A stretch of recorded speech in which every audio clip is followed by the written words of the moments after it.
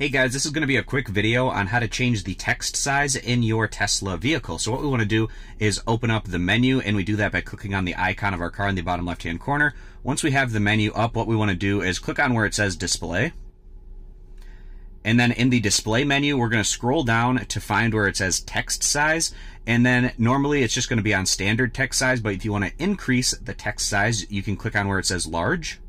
And then we get this pop-up where it says changing text size will require a system restart. No big deal, we're just going to click OK on this and it's going to reboot the system. And once the system reboots, we're now in the large text size, and to switch it back again, you just go to display, find where it says text size, and you can switch it back to standard if you'd ever want to do that. And just as a side note, if you open up the display menu and you don't see text size as an option, that just means that Tesla hasn't pushed that update to your Tesla vehicle yet, but at some point in the future, you should get an update that comes with the text size being updatable. So I hope this video is helpful. I appreciate you guys stopping by. Consider subscribing to the YouTube channel, and I'll catch you back here next time.